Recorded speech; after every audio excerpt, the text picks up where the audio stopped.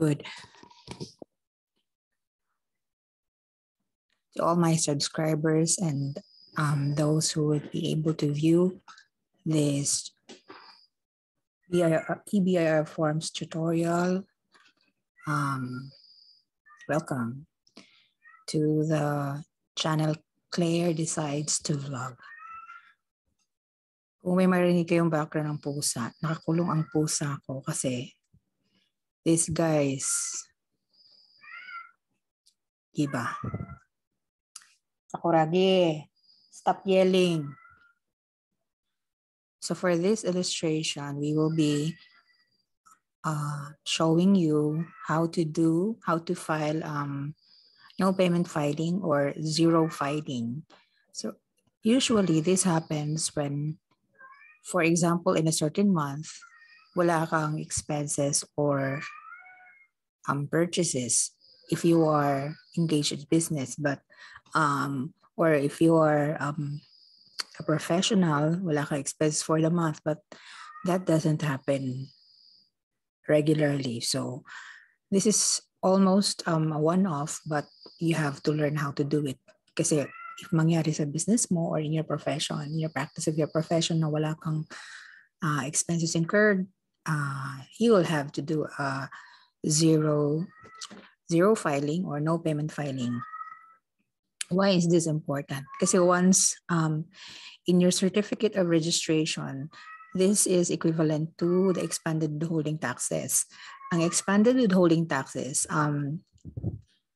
this is filed monthly in January, in the first 2 months of the quarter. So, ang isang quarter, if you're on a calendar year, starts with a January. And if you're on a fiscal year, ang start ng fiscal year mo is the month following your fiscal year end close. Ang fiscal year end close is any month ending January to November. Ang calendar always ends in December. Ayun. So for example, in a month, wala kang purchases and expenses, then you will still have to file this. What's the rationale behind this? Kailangan mo itong i-file kasi if you do not, even if you don't have any purchases or expenses for the month, when magra-run na ang BIR, ang collection ng open cases list, kasama to dahil hindi mo final. So what you will have to do is to just file it with a zero amount. So this is what we call no payment filing or zero filing. So let's start.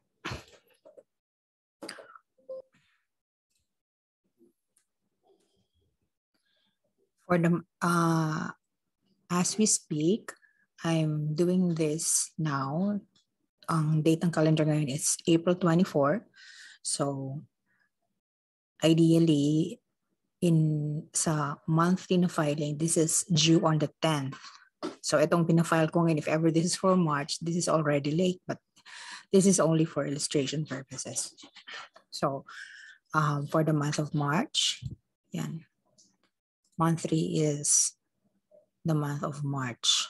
But like I said, kung fiscal year end close ka, hindi ito magiging, it will still be the same kasi regardless naman to. Dun magmamatter yun sa mga quarterly. Anyway, so it's due on April 10. And then, careful kayo dito kasi kung magsasabi kayo ng withholding taxes, dapat meron kayong input dito. But dahil tayo, no payment filing, then we click no in number 4. Number 5, ATC. Withholding expanded ang WE. Tapos, RDO code, blah, blah, blah. Yung ibang data pala dito, like from number 7 to number 10A, number 11, this is populated dun sa main page. Ginawa mo tong EBR forms mo. So, category of withholding agent, I'm private. And then dahil I selected here, no withholding taxes, pwede ko na ito i-validate. See, validation successful. Click on edit if you wish to modify your entry. So wala. Then after that, pwede ko na itong i-submit. Submit final copy. So hindi lang natin i-submit kasi wala naman akong, in my COR, I don't have any expanded withholding taxes listed there. So for example lang, for illustration purposes, if, ko lang, naka-record ba ito? Yeah, naka-record. Yeah. The recording on this computer. Okay. So for example, nag-click ako kanina in number 3 ng yes. Ay, number 4 ng yes. I have to edit, sorry. Na-validate ko na kasi. If, okay. Kanina, na-validate ko na siya. Once you validate, ang grade out na yung validate portion. Edit na yung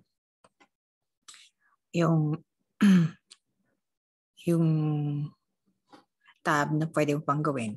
So, edit, save, print, and submit final copy. If you have to make any changes from here, you have to click edit. So, and then if you don't have any changes to be done from all the numbers 1 to 18, then you just have to submit the final copy.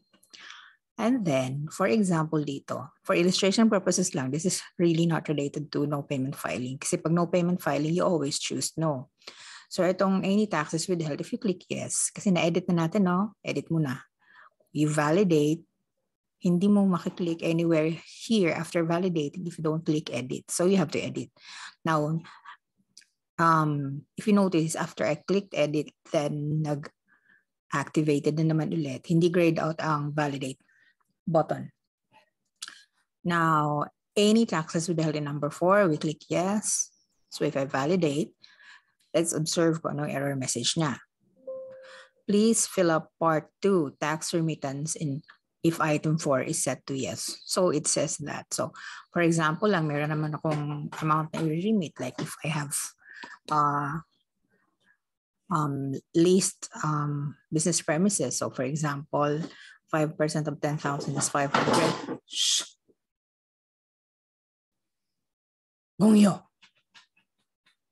So there, and then if we validate, yan. So pwede na tayo mag-submit.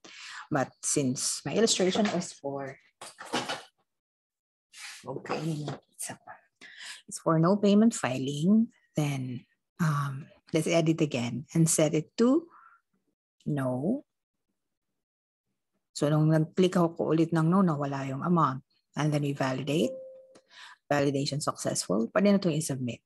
So there, that's for no payment filing or zero filing for expanded withholding taxes.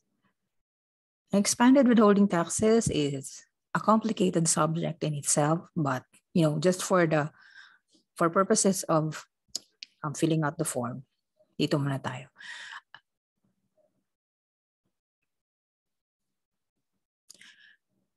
When you find this tutorial useful, kindly subscribe to my channel, and then if you know people who would need this, please feel free to share. Thank you. Happy listening. Hoy, happy viewing. Kung yo. Ay, nako.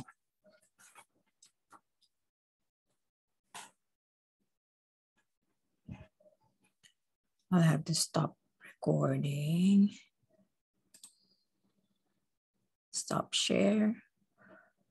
And then end meeting for all.